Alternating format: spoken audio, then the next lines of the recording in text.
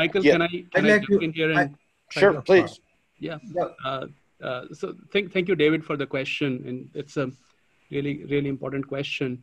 And just to add some preface here, so like David, I am a supply chain researcher as well at Cornell University, and I started looking into blockchain with similar kinds of questions as David 3 years back.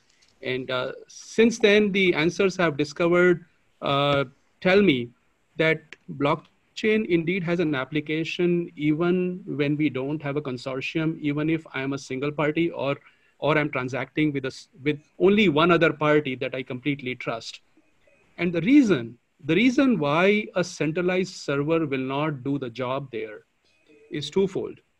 One reason is that centralized itself, I have found, is an ideal that's hard to achieve. Even a single company has lots and lots of different systems that have difficulty talking to each other, and data is distributed between these systems. Before my PhD, I worked at a bank, and we had 8 different systems.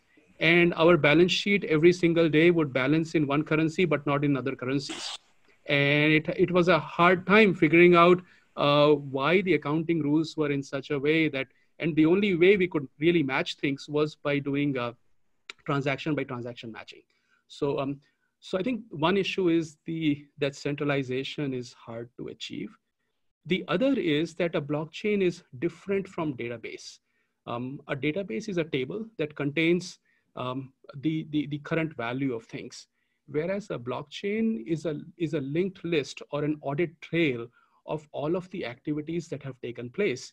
And so if I need to go back and check what has happened, a database is an imperfect tool to be able to do that, whereas a blockchain can allow me to trace the activities and say where an error may have taken place, where a payment may have been missed, or a duplicate invoice may have been issued.